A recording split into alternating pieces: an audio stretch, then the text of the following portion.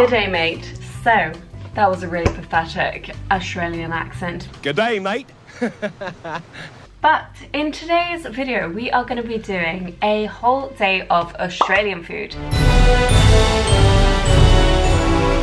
All thanks to my beautiful subscriber, Josie, who kindly gifted me this whole massive box of Australian goodies, and I'm forever grateful. Hi everyone watching this video, I'm Josie, I'm from Australia, so I sent the package that's in this video. Yeah, Leila let me include a video, so this is so cool. Thank you everyone for watching this video. Thank you Leila for making this video. I did not expect it, so this is amazing. And if you're watching this video, give it a thumbs up. Obviously, Leila's amazing. I think that's all I have to add. It has always been my dream to even just visit Australia, let alone go there for a long period of time. So for Josie to kindly send me a big box of goodies, it's just incredible, and it's going to make me feel so reminiscent, I will say, because last year, due to COVID, my Australian holiday was cancelled. I was meant to go for 3 weeks for my birthday, but it didn't happen. So hopefully, potentially next year, if the Australian borders do open.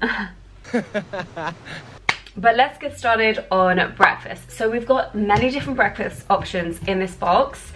I'm gonna go through them with you guys.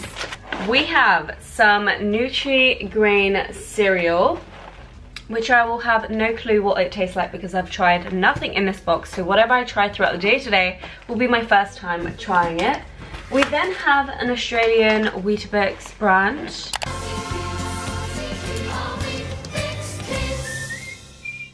But they are Australian owned and made, which is pretty interesting. We then have some protein granola crunch, which according to Josie is her favourite and locally made. And she's even written, fun fact, West Oz grows most of the world's lupin. Did you know that? I didn't. We then have a bunch of different kind of protein bar options, some called raw protein bar. We also have ones called plant protein, and I think I saw another one in there, which is this low carb plant bar in the cookies and cream flavour from Body Science, which sounds interesting too. But I think I know what I'm going to make for breakfast because I have seen this Vegemite, and if I'm right in saying, I think it's like the equivalent to the Australians to Marmite, which is what we have here in the UK, but I don't know if they have that in Australia, so do let me know. And I was reading Google, doing my Google search, and I was seeing, how do you consume Vegemite? Like, is it something you drizzle? Is it something you use and just place it in your mouth like that? Bruh. So what Google told me was to get a little knob of butter, spread it on some toasted bread, and then place some Vegemite on top with that, and that's how you have Vegemite on toast. Is there another way of doing it? Do let me know. No idea. So I'm just gonna try this out with a few other little different bits for my breakfast, and I'll catch up with you guys when it's made.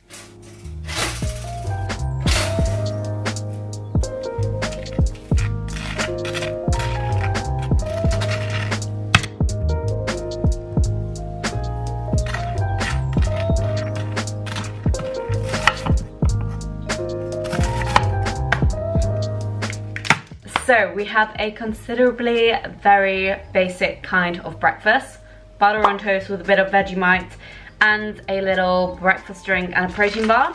Very creative, but I think it is very Australian, even though I don't know what any of these products taste like. So let's go in with the first munch of the toast. I'm really hoping I do like this so I can enjoy it and sit down, watch some YouTube and eat my breakfast in peace.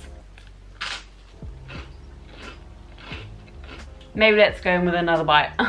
You know, Google even shared with me that there is even a beginner, intermediate and advanced Vegemite eater. They inserted it in a collage, so I'll pop that here. Which Vegemite eater are you? I'd love to know. But I mean, so far so good. Honestly, it's not too overpowering because I didn't add too much, because I would consider myself a beginner Vegemite eater.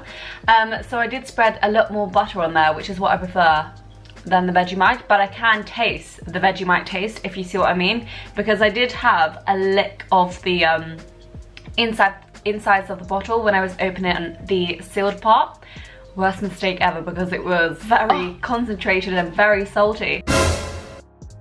But at least this is very nice. I can see why someone would want that for a snack or for like a breakfast in a larger quantity.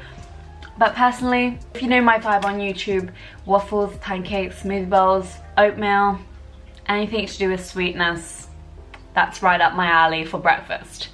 Let's have a sip of this.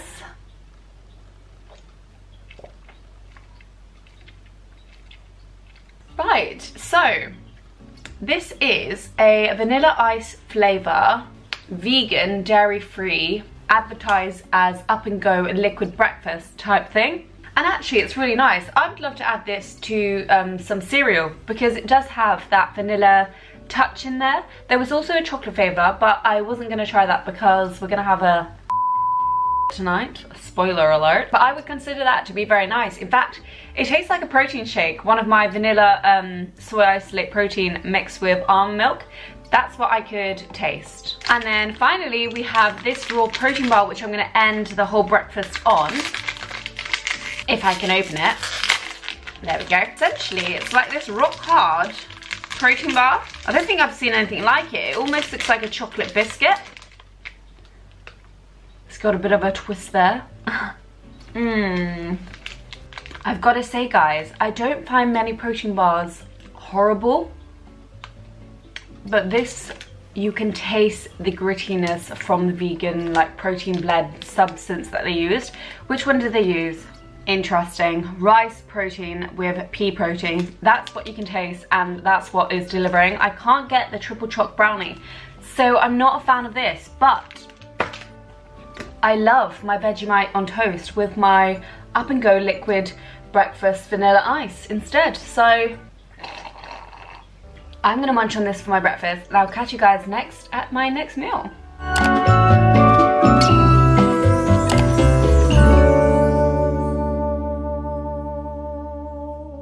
Okay, so next up on the taste test review, I have made my lunch. I've just come back from the gym, so a nice pasta dish would be beautiful for a post-workout meal. Hence why I've used Josie's corn and beetroot pasta here. Never seen this in the UK. It is almost probably definitely Australian, and looks pretty cool. Obviously I know we do have beetroot pasta in the UK, but it's very nice that Josie sent it to me.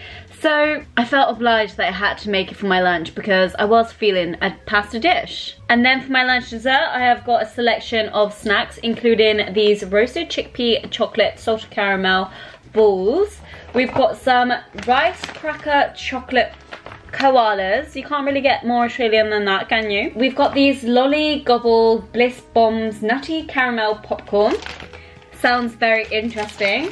And then finally, we've just got this Scoop and Way peanut butter pretzel filled bites, which sounds exciting.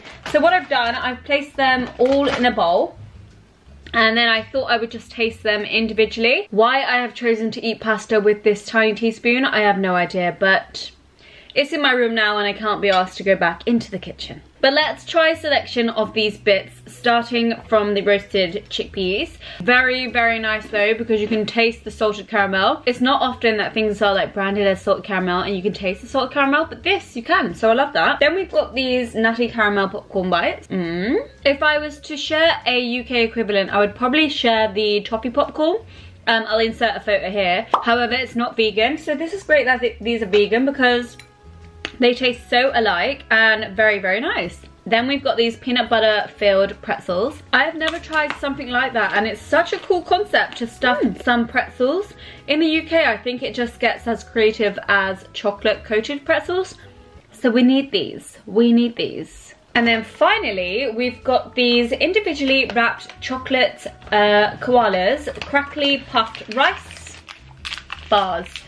Now they feel like they have been melted, which is such a shame because I was really hoping they would be like koala shaped. Okay, they have definitely melted because they feel very odd shaped.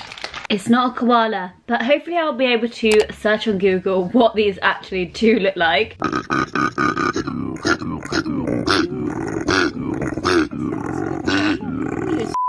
Because it seems to me that all the chocolate has melted inside and has just drained the package and then dried up whilst being in my room for a couple of weeks.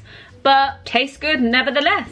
So essentially what I'm gonna do now is eat this for my lunch, and then I'm gonna be heading to Tesco's because I couldn't have let Josie send me this big parcel, went out her way and sent it all the way to the UK, and me not to return anything back. Like, I would feel so bad. So I'm going to send Josie a British parcel and fill it with all kind of British snacks, including Biscoff, because it has to be done.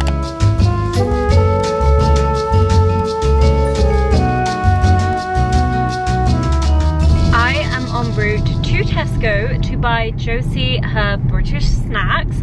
I have a few things in mind that I'm going to purchase, one of them being already named to you guys. I already packed a bunch of My Protein snacks in Josie's box already. So she's got some baked cookies in there, she's got the carb crushers, the salted caramel chew bars, all my kind of favorite snack bars from My Protein. I've also added a Misfits bar in there, so if Josie is watching, you kind of know what's coming. So I'm headed to Tesco now and I'm gonna fill my basket.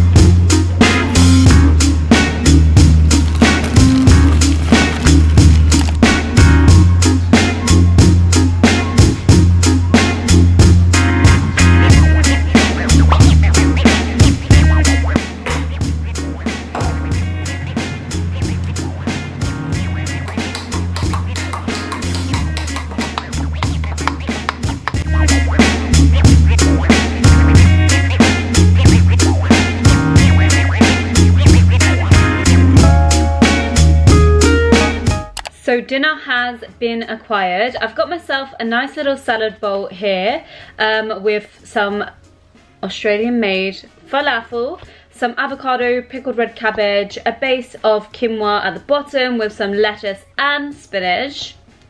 Beautiful stuff right here. But these are what we're interested in.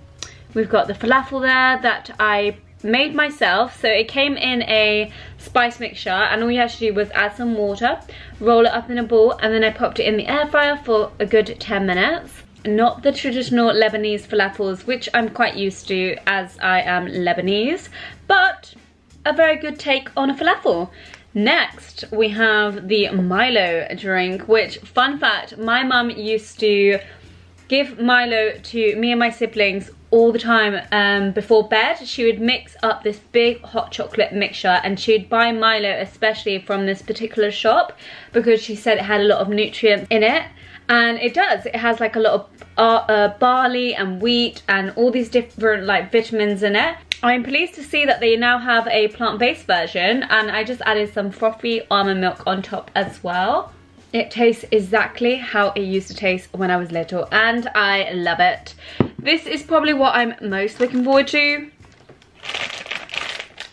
These vegan Tim Tams, which to me just looks like a chocolate penguin, if that was the British equivalent. Okay, how I would describe these are basically a bonbon chocolate biscuit covered in chocolate. That is a fancy, delicious description and I'm here for it. Anyways dudes, I'm gonna enjoy this for my dinner. I hope you enjoyed watching this video. Thanks so much Josie for the fabulous parcel, and I cannot wait for you to receive yours, which is actually on my bed here in that little white box. I'm gonna post it off tomorrow and I'll DM you to see if it arrived or not. Thank you for watching guys. Give this video a big thumbs up if you did like it. Subscribe to my channel if you'd like to see more from me, and let me know in the comment section down below what foodie type challenges you would like to see next, because I've gone a bit off of them, you know. I've been having a little bit of a wholesome content vibe on my channel, but I do love a good food challenge slash foodie type video, so just drop them in the comment section down below. I would love to know your suggestions. Ciao.